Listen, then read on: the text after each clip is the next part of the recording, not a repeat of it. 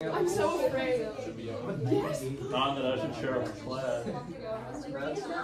Press the book. It's so scary opening these. Yeah, you're on. It terrifies me. I cannot imagine being in this right now. If it's blinking red, Yeah, it's it is on. not. It's on.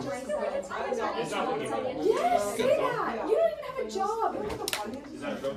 Yep, we're rolling. All right, Matt, take it away. Alright, y'all. I'm going to show you an image about something that's been happening recently. Let me know if you know what it is. What do you think this is from? Gaza. That's right, Gaza. So there's been some, attacks from Gaza between Gaza Strip and Israel. And it's been honestly a tragedy. First of all, the group called Hamas has been entering into Israel, kind of attacking them and attacking civilians, throwing missiles. And Israel responded by sending missiles back to Gaza. And they ended up destroying a lot of civilian homes and residential homes. And I'm not here to talk to you about the events here, but I just did bring up a good point. It's like, why does suffering happen? Why is there suffering in the world? And this is hard for everyone to answer because it's weighed on our hearts. But it's especially harder in a Christian concept because we believe as Christians about a good God. And this has been a problem that's been trying to address philosophically for a long time. And there's a dilemma. It's called the problem of good evil. And it kind of goes like this. A good God and an all-powerful God would not create evil. So if there's evil in the world, therefore God is not either all-powerful or not all good. And this is a kind of a hard question that stumped a lot of theologians. A lot has been written, but a lot of it doesn't seem too satisfactory. So today, I'm trying my best to try to help you see this in a new light and try to have an open mind, even if you aren't a Christian, even if you don't like any of this. Try to keep an open mind, and I hope from that in this you can learn at least from a new perspective. So to start off, why is there evil in the world? Well, the first part is that it doesn't come from God. In the beginning, God created a good creation according to Christian theology, a creation where there's no evil, a creation where there's no death or sin. So what went wrong, you might add? Well, at least in the Bible, it says that Adam and Eve sinned. They ate from the apple of the knowledge of tree and good and evil. What does that represent? It represents our choice for free will. The reason why there is evil, at least from a Christian idea, is that God created the choice for you to do good or bad. This is free will. Now, you may be wondering, couldn't God just create free will but also goodness? Well, I don't think that's actually possible. There's one theologian called Alvin Plantinga, and he believed that those two are actually unreconcilable because if there is the choice of free will, there has to be the choice for evil. You can't have free will without the choice to do evil. It's just those two are unreconcilable. So there is a sense where this is called the free will argument, which has been used by a lot of theologians. So it seems like God is actually a good thing to allow us to have free will. Otherwise, we would just be robots, incapable of loving people, incapable of choosing for ourselves. So it seems to be almost necessary that there is free will. But okay, you might be asking, okay, so let's say there is free will. Sure, evil exists. Well, why doesn't God interfere? Just what happened with Israel. All these evil things are happening.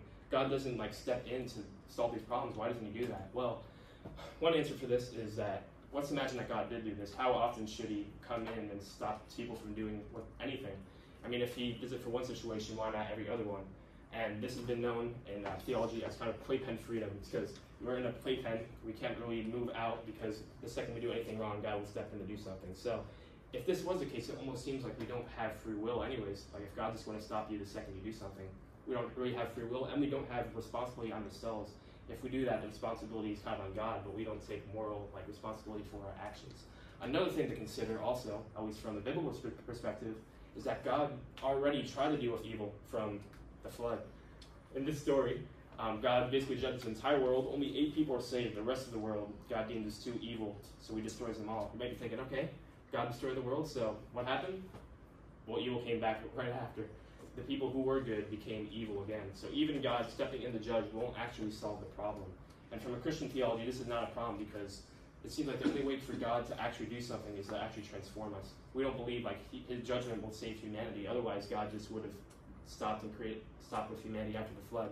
But we believe that at least the correct answer is to transform the heart. Only when we're transformed by God can we have good in the world. So there's another point I want to leave you with is that God, even though there is evil, can work it for good, and that bad things can lead to good. Let's imagine this: a baby is in the womb.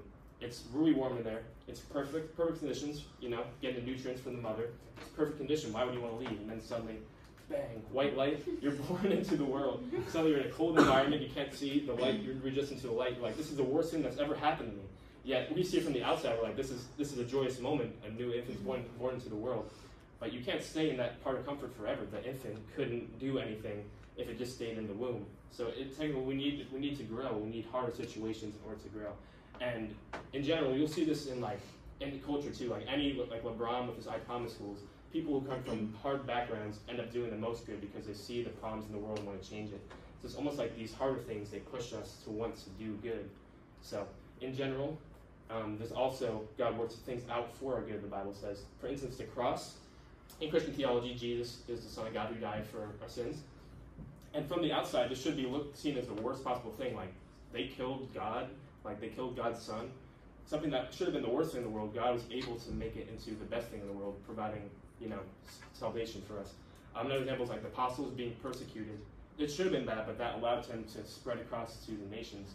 So God can turn bad things into good. And even with our own eyes, things may seem bad, but and God doesn't make things happen just because they're bad, but God is able to make